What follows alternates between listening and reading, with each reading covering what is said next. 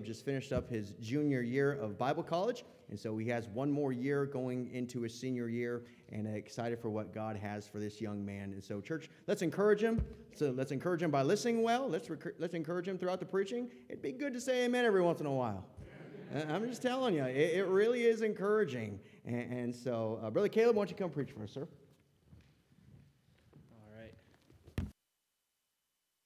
Pastor for giving me this opportunity to open up the Word of God and to preach. I do not take it lightly. As you guys know, my name is Caleb Turcott. I am going into my senior year at Heartland Baptist Bible College, and I just thought I'd just say this. You guys have an amazing pastor. Brother Richard was my youth pastor in New Mexico for what we like to say 10 minutes, because it really felt like 10 minutes. I ended up in the youth group, and I ended up moving to Pennsylvania right as they were leaving. So, but I just want to thank Brother Richard. He's probably one of the main reasons I'm at Heartland Baptist Bible College right now. He invested in my life, and he really pushed my mom to let us go to, youth conference. And that really just got me rolling into ministry and having that ministry mindset and wanting to serve God. So if you'd please stand and turn in your Bibles to Psalm chapter 91. Psalm chapter 91. We're going to read all 16 verses. Now, that might seem like a lot, but if you guys listen fast, I'll speak fast, and we can get right into the message. Psalm chapter 91. The Bible says, "He that dwelleth in the secret place of the Most High shall abide under the shadow of the Almighty. I will say of the Lord, He is my refuge and my fortress, my God, in Him will I trust.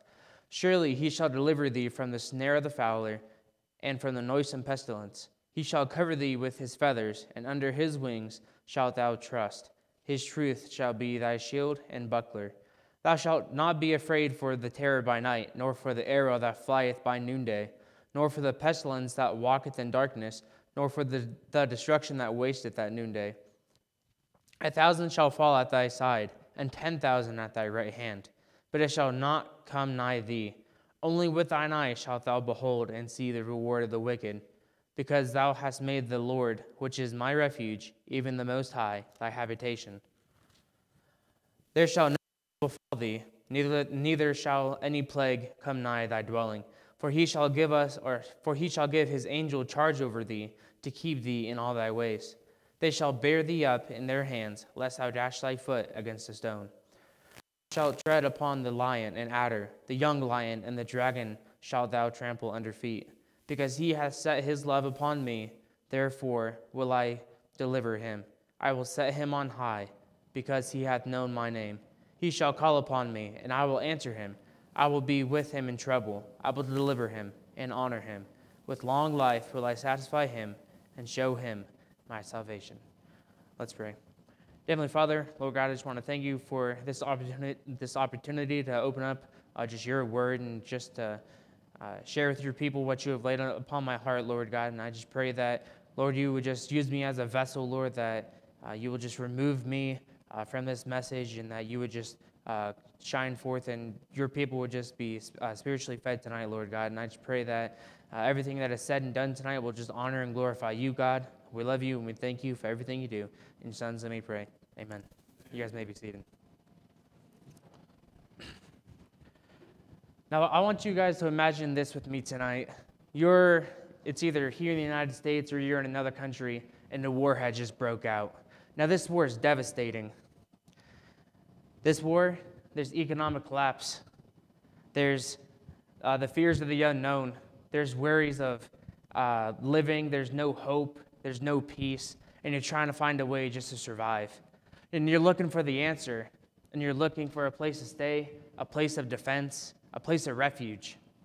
And you look and look and look, and you finally come across this guy in the middle of the road, and he goes, "Hey, so there's this army, this powerful army, this army of the Most High that just set up camp just down the road." And you're like, "Well, I just met this guy. Should I trust him? Should I not?" And you do decide to trust him. So you walk a couple miles down the road, and there it is, the place of refuge, the place of safety, a place where you can be sheltered and defended, a place where you are taken care of and out of harm's way. Now, this story is kind of similar to what we're going to be seeing here in Psalm 1, or Psalm 91. The psalmist was able to find security in God because God is the Most High God. The psalmist was able to find security in God because God is the Most High God. Now, before we jump into this psalm, we're going to make some quick background work just to help us better understand this psalm a little bit more. This psalm has an anonymous author, but some speculate that this psalm was actually written by Moses. Psalm 90, the previous chapter, is the oldest psalm in the Psalms. And Warren Wiersbe says this about Psalms 90. It deals with these that began with the fall of our first parents and will continue to be important and puzzling until the return of our Savior. Psalm 90 acknowledges the eternity of God and the frailty of man, the sinfulness of man, and the shortness of life, and Moses prays for God's grace on his people. Now, Moses had more than likely written Psalm 90 and probably Psalm 91 during the wilderness wanderings. Psalm 90 can be broken down into the two main thought units: the transitory nature of human life, which is the non-permanent nature of human life, which is this: God outlasts man, and God creates the same man and sees the same man turned into the dust of the earth. Then the compassionate nature of divine love. Moses asked God to have compassion on his sinful people. Moses wanted God to balance judgment for the sin of his people with the graciousness that he promised to them.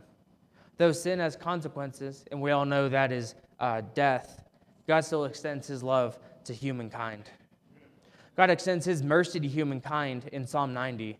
Now let's see what the psalmist is trying to tell or convey to us here in Psalm 91. And if you're taking notes tonight, the first point is faith in God. Faith in God, verses 1 through 4. He that dwelleth in the secret place of the Most High shall abide under the shadow of the Almighty. Now we see here in verse 1 that God is the psalmist's security. The psalmist described God as Most High, or Elion, which means sovereign ruler. Our God, he is the God that is greater than all the kings of this world. He is greater than all the false gods of this world. Our God is the sovereign ruler. He also described God as this, Almighty, or Shaddai, which means sufficient.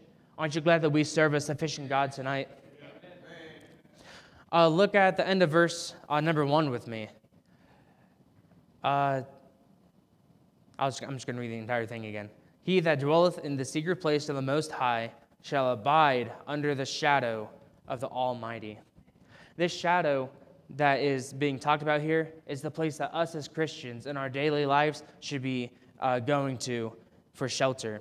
Warren Wiersbe says this: the safest place in the world is a shadow, if it is the shadow of the Almighty. Look down at verse number 2 with me. I will say of the Lord, he is my refuge and my fortress, my God, in him will I trust. The psalmist says, I will say of the Lord. He's going to testify of the Lord. He's going to tell other people about his God and how his God is his refuge and his fortress. My God, in him will I trust. Now, some simple definitions here tonight. Refuge means this, a shelter. And the word fortress is defined as this, a strong place and a place of defense. Aren't you glad that our God can be our strong place and our refuge? The word Lord here in verse 2 means Jehovah, the covenant-making God, who is faithful to his promises. And God, Elohim, the powerful God, whose greatness and glory surpasses anything that we can imagine. The psalmist recognizes that the Lord is his safe place and his place of defense. He recognizes that God, Elohim, is powerful enough to be his refuge and fortress. God will provide security to those who trust him as Most High. Now, I can imagine most of us in this room, when we were either younger or still the age that we are, whenever we had something chasing us or when we had something that went bump in the night, we went to Dad. Dads are great. Bless God for dads. But whenever we had something coming after us or we heard some bump in the night, we'd go to him because we trust him as our safe place. Our fathers wouldn't just let us get attacked by a chihuahua or a black bear. I don't know what's in this region of Colorado, but you never know. I mean, chihuahuas, they're just something else. But our Father wouldn't just let us be attacked by anything. He would protect us. And we ran to our Father for a place of security and shelter. And just how we can run to our earthly fathers, we can run to our Heavenly Father in a time of distress. We can trust God when the trials of life are coming to us and the temptations of life are trying to get to us. God will keep us safe, and God will defend us from anything that is trying to attack us. Look here in verse number 3 with me. Surely he shall deliver thee from the snare of the fowler and from the noisome pestilence. Verse 3 is where the psalmist now gives us some illustrations of what God, or of how God will deliver us. From the snare of the fowler. He will deliver us from the trap of the hunter.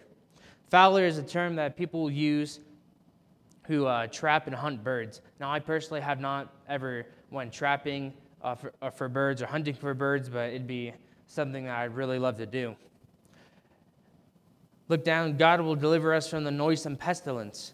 Noisome pestilence is a deadly and hateful trouble and distress. God will deliver us from those who are seeking to trap us and hinder our Christian lives. He will deliver us from the temptations of sin that wrecks our daily lives. He'll deliver us from Satan, who's trying to get to us each and every day. You know, as soon as we get saved, we have a big target on our back as Christians. And Satan's trying to do anything that he can in his power to get to us. But as long as we're running to God as our refuge, nothing will get to us. Look down to verse number 4 with me. He shall cover thee with his feathers, and under his wings shalt thou trust. His truth shall be thy shield and buckler. Verse 4 tells us about how God will protect us in this life. He will cover us with his feathers. I like to think of baby chicks when they're born, and the mother hen is hiding them under her wings. We will trust him while under his wings. And personally, when I was doing my study here and diving deep into it, I believe that the wings that are being talked about here are the wings of the cherubims. Now, the cherubims cover the ark of the covenant and protected it in 1 Kings chapter 8, verse 7. For the cherubim spread forth their two wings over the place of the ark, and the cherubim cover the ark, and the staves therefore above. Now the cherubims, if you guys haven't seen a picture of it, there'd be two of them on either side of the ark, and they would literally just have their, just imagine I have feathers, even though I don't have feathers. They would just cover the Ark of the Covenant and protect it.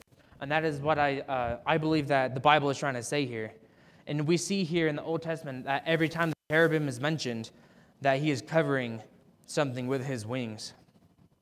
Then the last part of that, verse 4, his truth shall be thy shield and buckler. Amen. We have the complete Word of God. Infallible, preserved, perfect Word of God.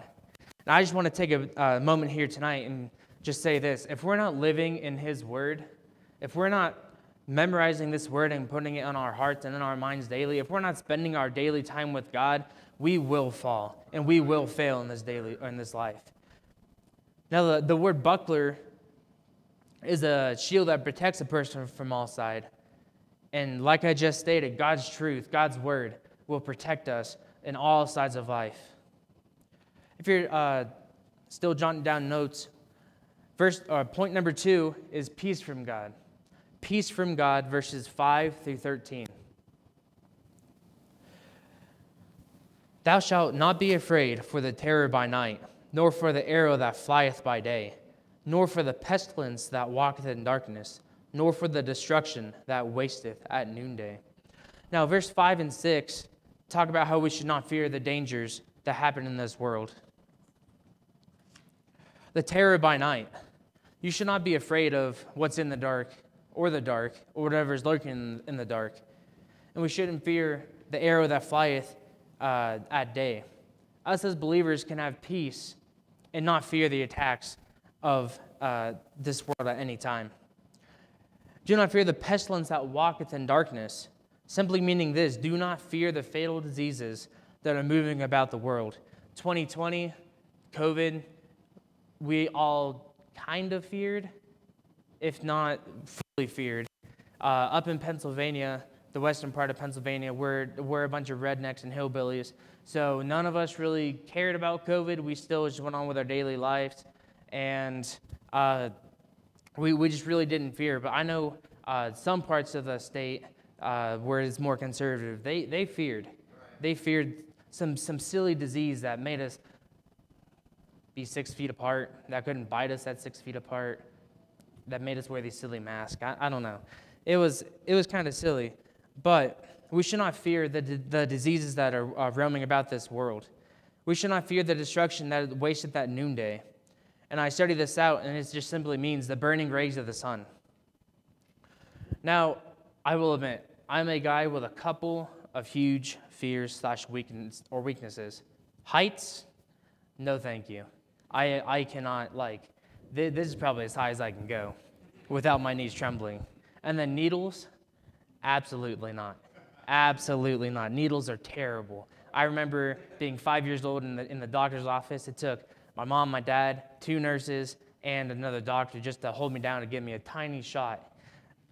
Needles are terrible. Now, I fear them with a passion, and I believe that everyone in here has their own separate fears, whether that is economic collapse, say that word 5 times fast, or drowning, or being alone, or the unknown, or the dark, and the list can go on and on.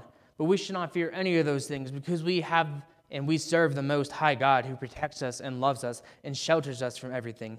The Lord God Almighty watches over us and protects us and protects those who dwell in him.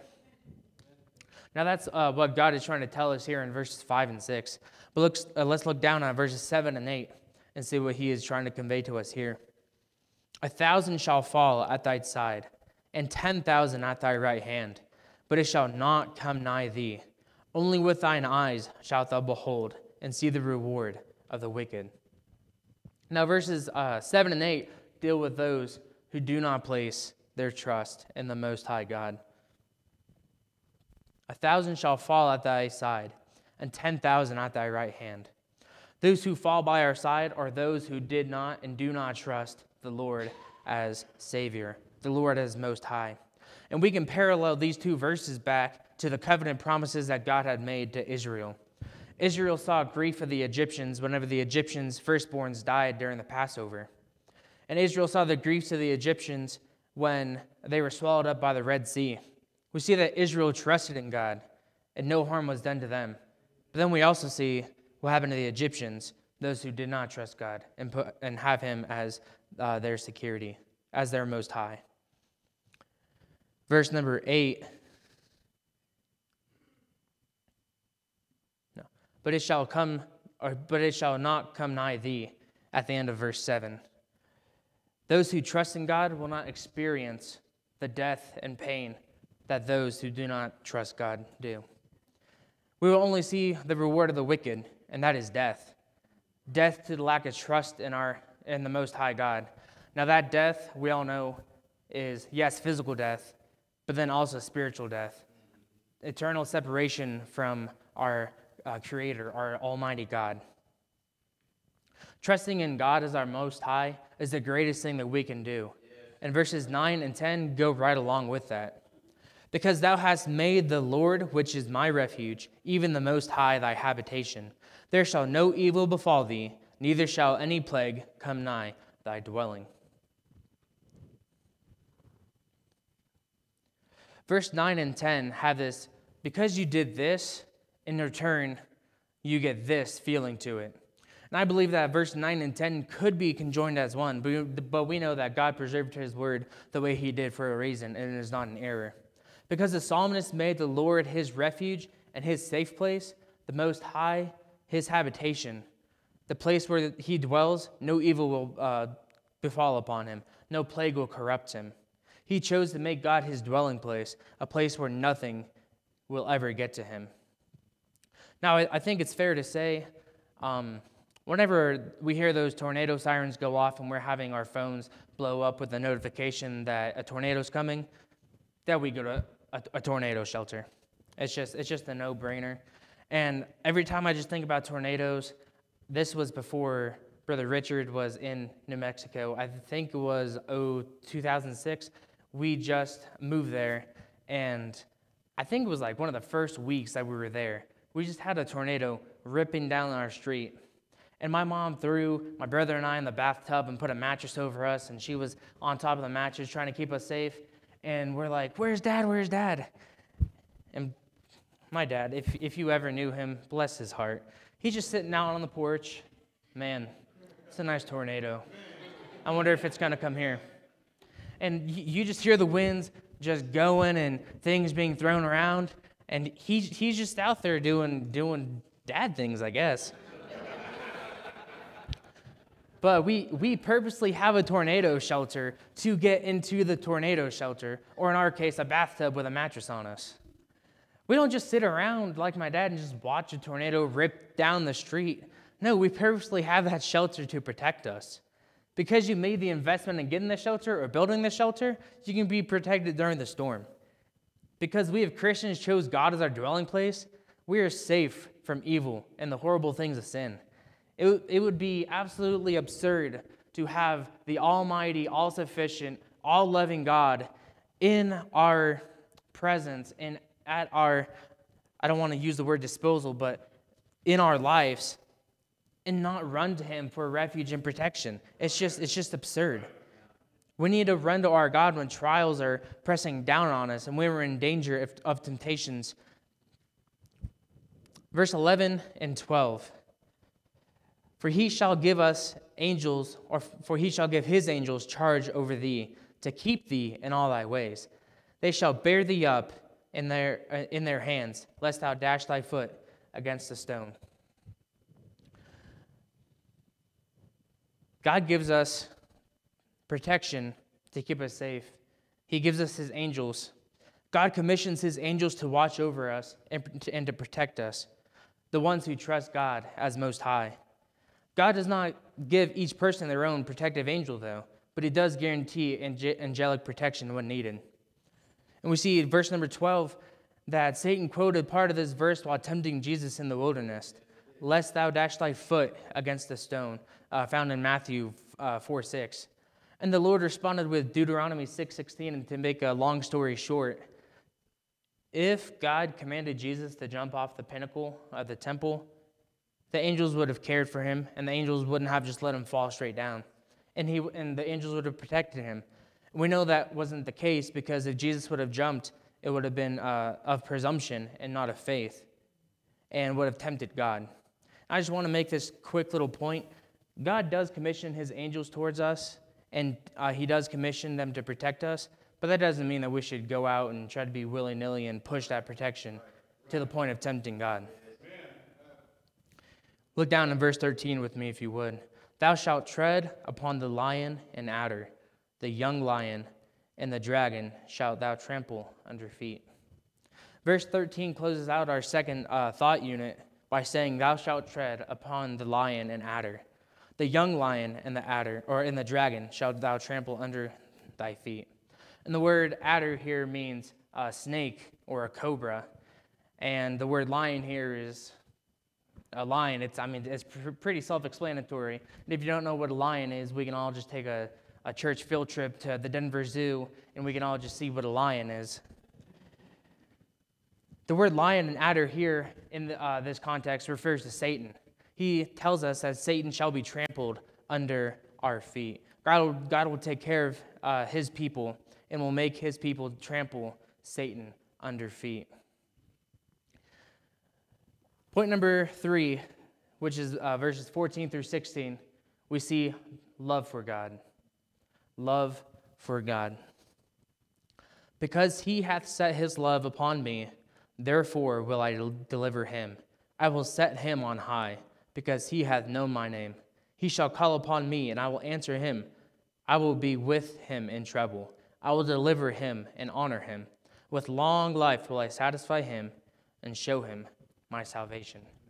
Now, before we dive into those certain verses, I want us to take notice of an important shift of who's really talking here in verses 14 through 16, because it goes from the psalmist from verses 1 to 13, talking about God and what God is doing, to God talking and what he's going to be doing for the psalmist in verses 14 through 16.